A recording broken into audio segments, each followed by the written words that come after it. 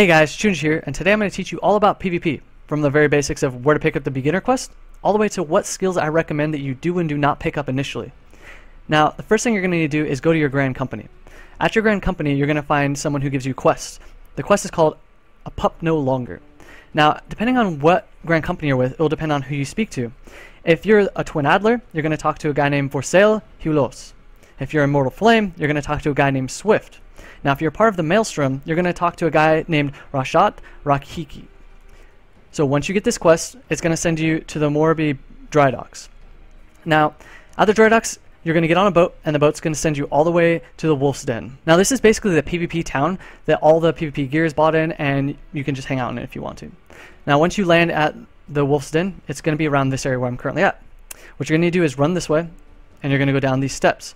In this area, this is where you're going to buy all of your PvP materia, your weapons, and your armor. Now, if you take it right here, you're going to find a guy by the name of Berkoi Lotalson. Now, this guy, he'll give you the quest, and he'll unlock your duty finder. The way you find out where the PvP is you press U, or just go to your duty finder section, and go to the PvP tab. Now, there's 4 different tabs under the PvP section. The first one is for level 30s, the next one 40s, and 2 for 50. One of them is locked, which I'll explain in a moment. Now, if you're 50 and you queue for the level 31, it's going to sink you down to level 30. Same with 40.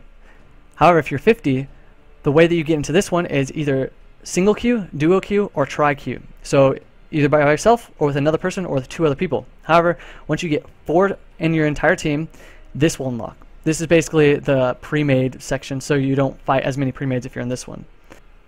Now, when it comes to PvP, you actually have a PvP level, and you also get PvP skills. The way you find this is you go to your character section, and you go to PvP profile. Now, under this section is going to tell you what rank you are, how many action points are available, and your overall performance as well as your weekly performance. This is all under the Wolf's Den section. Now, if you click on the actions and traits section, however, you're going to find your PvP abilities. You can scroll through this, so don't think you only have these first 4 skills. Now, the way you get these is by ranking up. For every rank that you are, you get 1 action point. Now, each of these costs 3, as you can see under AP, 3, 3, 3, and so forth. For every 3 levels, you can buy 1 skill. So make sure you read these skills very carefully, because if you choose it and you don't want it, you can't reset it unless you buy a very expensive PvP only item to reset it. Now, to go over the Dragoon skills, I'm going to show you what you should and should not buy initially. Now, I made the mistake of buying this first, thinking that it was my stun breaker. However, Feather Ward is not a stun breaker. It says that it grants immunity to stuns, sleeps, binds, heavy, and disease for 5 seconds. However, you have to cast this before that effect happens to you. Now, I've had a little issue with this, because sometimes even if I cast it, sometimes sleeps get through, which I'll show you a video of later. However, if you decide to upgrade this, as you can see, it says Enhance Feather Ward. It will shorten the cast time to 120 seconds instead of its current 240 seconds. Now, if you do this once more, you'll extend its duration to 10 seconds, because its current one is only 5, so it basically doubles it. Now, this ability is really good, but I don't suggest getting it until either your 2nd or 3rd bot ability. Now, the next one is Impulse Rush. Impulse Rush delivers an attack with a potency of 200. This also reduces weapon TP cost by 30%, and waives all directional requirements and combos. That means, so for instance, if you use your heavy thrust, after you use your Impulse Rush, you can literally be directly in front of them, and it will actually activate. Same with any of your other combos that require you to be on the flank or behind the target. Now, I have not bought this skill yet, because I'm only rank 10, meaning I've only been able to buy 3 skills, which you'll see why I have not bought this one yet. Now, this lasts 10 seconds after use, so you can probably get in a combo or 2 before this runs out. Now, if you increase it to 2nd rank, it'll shorten its recast to 180 seconds. If you do it the 2nd time, extend duration of this effect by 20, so it just doubles it. And if you upgrade it to the 3rd tier, it increases the TP reduction to 50%, so it just gives you 20% more TP reduction at max level. Now, I'm probably not going to get this for a while, because some of the other skills are a lot more important, such as getting rank 2 Feather, because it reduces its cast time by basically half, which is really good. Now, your 3rd ability that you can buy is called Skewer. This delivers an attack with a potency of 180, but it also reduces the target's intelligence by 20%. So this is really good on casters, basically, so black mages and summoners. If you increase this, it's going to shorten the recast to 150 seconds. And then on the second tier, extends the duration to 20 seconds. And on the third tier, it'll increase the int reduction to 40%. Now, this is pretty good in my opinion. I'm going to have to test it, but at the moment, it's really not worth buying, especially when it comes to other skills. Okay, this one's a big one, guys. Weapon Throw.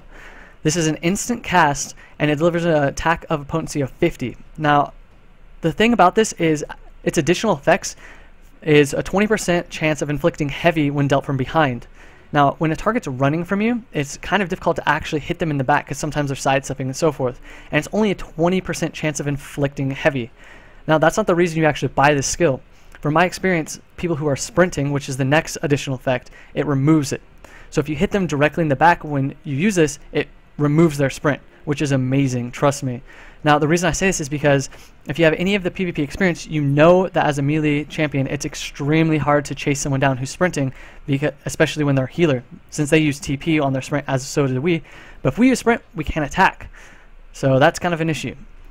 Now, this is probably your first most important skill, besides the next one, which I'm about to show you. However, you really do need to rank this up. Currently, the recast is 120 seconds. Now, matches only last about 2 minutes or less for the most part at the earlier levels. They're going to last a lot longer in the future. However, with no PvP gear currently, everyone's just getting demolished. Now, if you upgrade this, it's going to shorten the recast to 60 seconds. Now, that's amazing. That means for every 1 minute, you can cast this. If you upgrade to the second tier, it extends the duration to 12 seconds. And if you increase to the third tier, it makes the potency at 40% chance of slowing them on use. Now, like I said, this is definitely a skill you're going to want to pick up. If you don't, you're going to have a major issue chasing down sprinting healers, sprinting casters, or just someone that's sprinting away and trying not to die by you. Now, the next ability is called Enliven. Enliven is an instant cast, and it has a 300-second recast. So basically, once you use it, you're not going to be able to use it again in that match in the current meta where everyone's dying so quickly. Now, this instantly restores 50% of your TP. If you upgrade it, it's going to shorten the recast to 180 seconds, and if you upgrade it to the second tier, it's going to increase the TP recovery to 75%. Now, this is pretty good, but for the most part, as a Dragoon, I don't really need it because fights don't last long enough, and if I do need TP, I just use my Invigorate. It's not needed for me currently. Your next skill, and probably your most important skill currently, is Purify. This is going to be the first skill you want to pick up. Now, the reason I say that is because currently, black mages and white mages sleep the crap out of you, and the sleeps last for 30 seconds. It does have a diminishing return, however, but 30 seconds is a really long time since matches barely last 2 minutes. Now, if they sleep you for 30 seconds and it lasts the entire time and they recast it, now it's going to last for 20 seconds. That's a total of 50 seconds already that you've been slept. Now, if you come out of it again and they sleep you once more for a third time, it's going to be a 7-second sleep.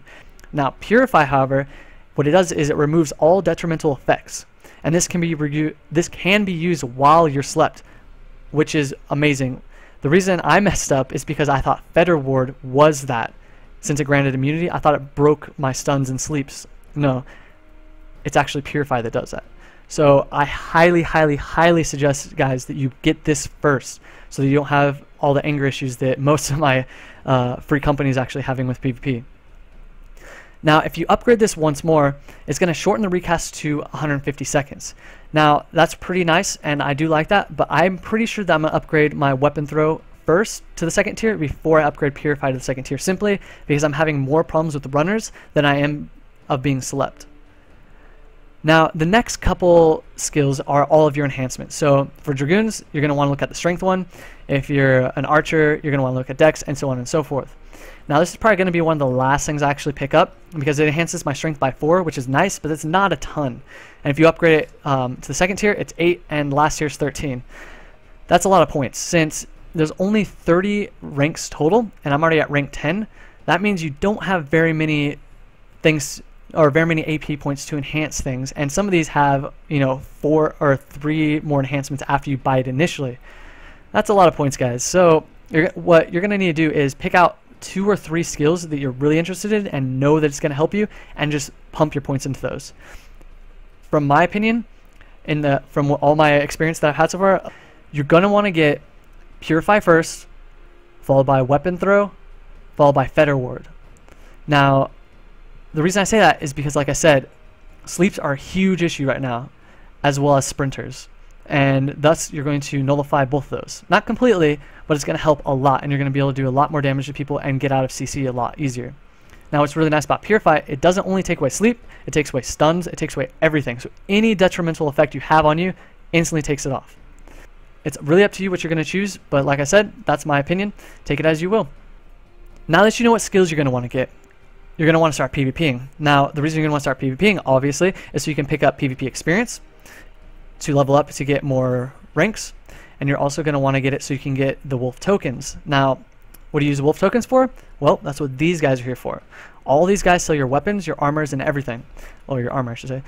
They only sell the eye level 70 and the eye level 90 gear. So if you want the eye level 55 PvP gear, that's actually crafted, and I'm actually wearing some of it. What I ended up doing, guys, was I did buy all the eye level 55 gear, right? And I equipped it all and did some PvP matches. However, I found that using my +1 weapon, as well as my AF2 body and legs, actually increases my damage and health pool by a lot more, and I still have quite a bit of survivability with the current morale that I have on with eye level 55 gear. Now, it's really up to you how you're going to do it, but that's what I suggest if you have that option. If you don't have that option and you're fresh level 50, just buy the entire set, probably as well as the weapon, to be honest with you. Now, if you want to find out like exactly how much you have when it comes to morale, you can just go straight over to the resistances and look at your PvP properties, and it tells you exactly what it does. Basically what morale does is it increases your damage to players and reduces damage from players. Now, a lot of people have been saying, oh, the eye level 55 gear is trash, don't buy it, especially if you have full eye level 90 PvE gear. That can be true and it cannot be true. It's kind of on the verge here. A lot of people are saying just skip it and go directly to the eye level 70 gear. But what I suggest for Dragoon is basically what I did here. This is working really well for me, and I have a lot more survivability than in full eye level 90 PvE gear. Now, right now I have 2,816 wolf tokens. These wolf tokens can be used for this PvP gear, excuse me, and it's decently expensive. Like I said, I have what 80 games or so, and I've won 63% of those, and I just can now buy my chest. So you're gonna have to plan out exactly how you're gonna buy these. This is eye level 70 gear, and if you want to look at the eye level 90 gear, simply go to this guy on the far right, and he has eye level 90 gear, which is really expensive. So I would highly suggest just buying the eye level 70 gear right off the bat and saving up for the eye level 90 gear, because you cannot use the eye level 90 PvP gear until your max level PvP rank, and it's going to take a really long time to get max level PvP, guys. So it's your choice, but that's my suggestion to you. There is PvP material as well. It's pretty decent. I mean, I'm probably not going to buy it for now, but just give you an idea of what you can and can't buy. Now, this item here, this is the item I was talking about. If you mess up on what skills you want to buy and say you put it into something you completely don't want, you're going to have to save up almost 5,000 PvP credits to buy the item to reset them, and it's called the Fury's Anthem. That's really expensive. Now, if you want to buy the weapons, here's a weapons vendor directly right here, and this is for the eye level 90 gear, and the eye level 70 PvP weapons are here. I'm probably not going to buy this currently. I'm not sure. I'm going to still have to test it because my eye level 90 PvE weapon is so powerful currently. Well, guys, that about does it for the basics of PvP, as well as my thoughts on what skills you should and shouldn't buy when playing a Dragoon in one. I hope you enjoy this, and for my next couple of videos, they're going to be of team play and team composition, as well as how to counter other team compositions. Please don't forget to comment in the comment section below, as well as like, favorite, and subscribe to this channel, and share it, because that's going to help my channel grow, and also let me know that you guys want more content from me. Thanks again for watching, and I'll see you guys next time.